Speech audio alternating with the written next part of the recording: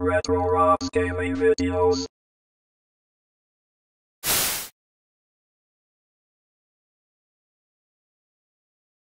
Hey, Rob here, and I'm wearing this headset because I'm here to sell you a slap chop! Yeah! No, I am not here to do that. A ShamWow! No, not a ShamWow. No, I'm here to talk about a game, and people have had problems hearing me, even though I'm amazingly loud.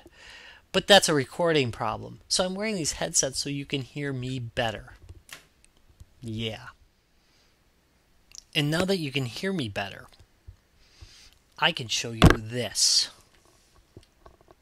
Squids Odyssey for the 3DS. It just came out. I was sent a free copy of this by the Game Bakers. The Game Bakers. They bake games. It was sent to me for purpose of review for the Guys, Games, and Beer audio and visual podcast. The problem is when I powered it up, I realized I have played this game before, and I have reviewed it before. Dun dun dun! So, I decided instead I'd tell you about how I like it. So I moved this over to the Retro Rob station right here. That's this station. And decided to cover it a little bit and why I like it. But first, I'm going to read to you the description by the Game Bakers themselves. Squids Odyssey is a unique mix of action strategy and RPG. Build your team of squid heroes for epic turn-based battles against corrupted crabs and shrimps. Corrupted crabs, people. I got a case of that once, but they gave me a little bit of shampoo, and it cleared it right up. Can you still hear me? Yeah. Steve Vahini. I've done this about 3-4 times, and I've decided that's how it's pronounced. Correct me if I'm wrong. And the rest of the squids are in danger. An infectious black ooze is corrupting their world. The band of unlikely heroes need to fight back to save their underwater kingdom. Yes, they do. Yes, they do. Squids Odyssey is not just about gorgeous cartoon art, jaunty music, and humorous storytelling. The battles also provide a deep challenge, as strategy and skill are required to use the environment, the squid's strengths, and the enemy's weaknesses to victory. I don't know if that last sentence made very much sense. Did it make sense to you? Not a lot, but it doesn't really matter. Because in my original review, well, this isn't really a review, this is just talking about it. But in my original review, which was on, what was it on? It was on, wait, One Click Mac. That's www.oneclickmac, ONECLICKMAC.com. On my original review, I gave it a 4.5 out of 5 because it was good and I enjoyed it. It is exactly what they say it is. It's a strategy RPG. By the way, how'd you like that huge pause I made back there? Was that pretty good? I mean, did you enjoy that? Is that pretty typically me? Is that what you watch this station for? Hey, when's Rob going to pause inappropriately in a sentence? And when's he going to completely go off topic? By the way, this off topic brought to you by Big Cup of Coffee. Keeping my brain scrambled for years. Back to the game.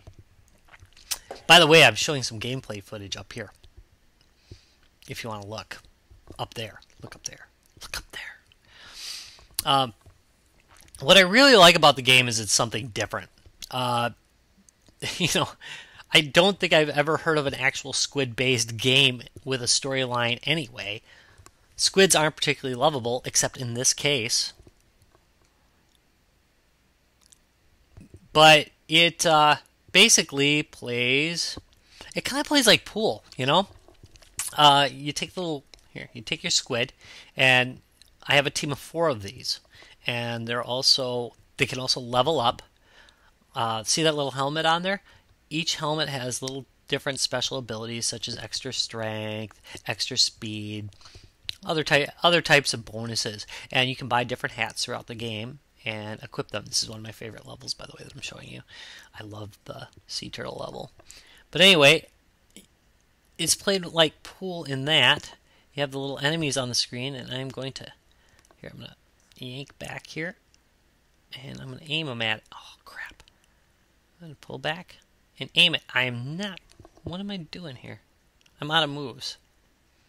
Hold on a second. Skip turn. There we go. It's funny. I can't do this kind of thing on Guys, Games, and Beer. I'd have to edit it out. But fortunately, I'm on my station, and I can do whatever I want. So I'm going to keep going with this. All right. So it's my turn. Here we go. And the mechanic is basically I push my finger on the squiddy, and I pull back. Boy, I hope you guys can see that okay. Here. There we go. That's a little better. And when I pull back, he shoots in a direction. See that? Now I'm going to move over to some other guys to show you something else. Alright, each one has a special ability. Now this particular level only has this guy on it, but if you look, I can choose him, and now I'm going to launch his special ability, and it knocks the other squiddies out of the way. Actually, they weren't squiddies, they were other types of creatures, but you get the idea. So each one of them has a different ability. Like one has the ability to shoot, one's a healer. So it's your basic RPG fare, but with kind of a lighthearted story. I mean, it's typical writing. It's pretty good though. It's solid. Nothing stands out as bad. I really enjoyed the game, and I think for about right now it's $15 on the Nintendo eShop or whatever the heck they call it today. I think it's well worth it, and it's an enjoyable game, and it's original, and that's really all you can ask. And I don't think it's a huge download either. It didn't take very long to download, so that's a big plus too. So go check them out. I'll put a link down here below, and you can try them out for yourself. But definitely a game worth playing, and even though they sent it to me for free, I think it would have been worth it. I probably would have picked it up when it went on sale anyway because I enjoyed the original so much. And this is the same game. Alright, thanks for watching. Have a good one. Sorry about the kind of discombobulated review, but, coffee.